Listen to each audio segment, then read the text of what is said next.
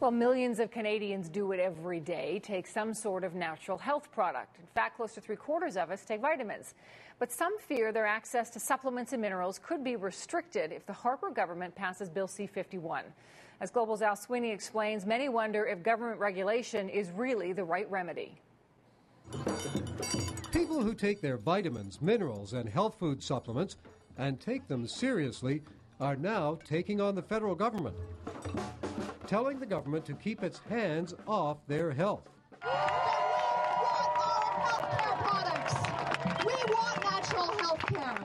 Hundreds rallied and marched in Toronto, in Edmonton, and Vancouver to fight federal legislation called Bill C-51 that would put new regulations on health supplements.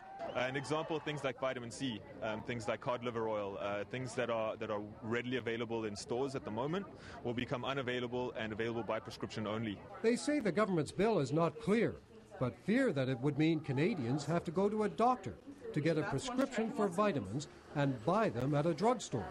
You know, digestive enzymes,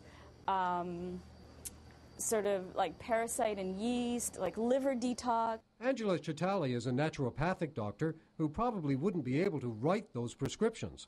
She says the bill would restrict health supplements for a lot of people who rely on them. For preventative measures, for treatment measures, they often fill in the gaps where, you know, a pharmaceutical may not be helping. And opponents of the legislation suspect there's another agenda going on.